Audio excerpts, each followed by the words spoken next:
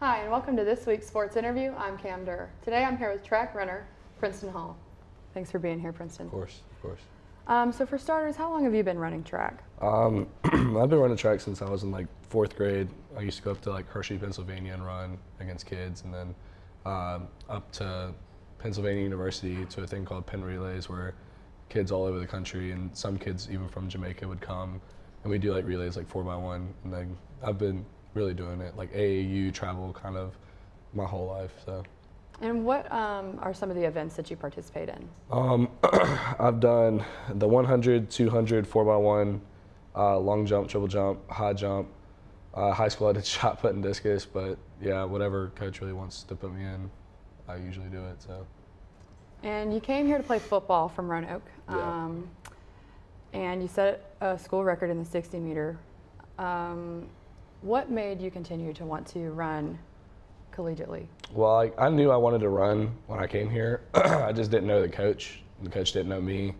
But I had looks coming from high school, from different schools, D2 schools. But I wanted to play football as well, and they were just either track or football. And so I came here. Coach Cam up with the football team set me up with a track coach, Coach Mag. It's my guy. So he kind of set me up with him, and then kind of just started texting him and told me to come out, so I came out, and yeah, it just went from there.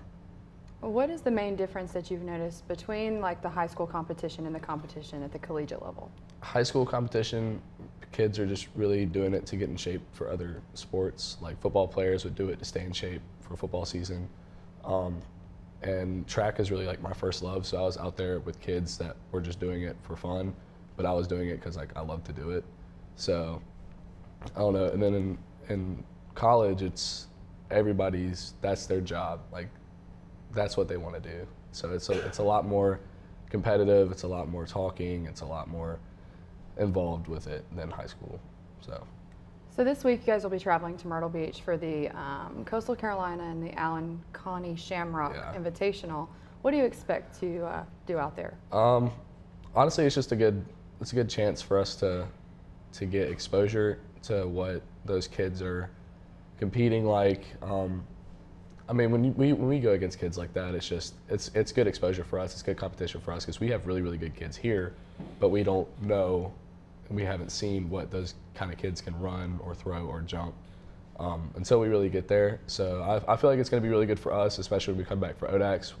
We've already seen what that's like, and then so when we come back to ODAX, we can just really crush people. So it'll be fun. What are some of the teams that are going to be out there? Do you know?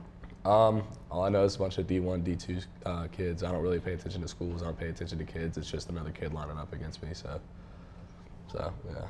So in track, you are allowed to compete in with Division I and Division II athletes as well. Yeah. Okay. How do you think that the Emory and Henry team will match up against those teams and those guys? Like I said before, we have some kids that can really throw. We have some kids that can really run sprints and distance.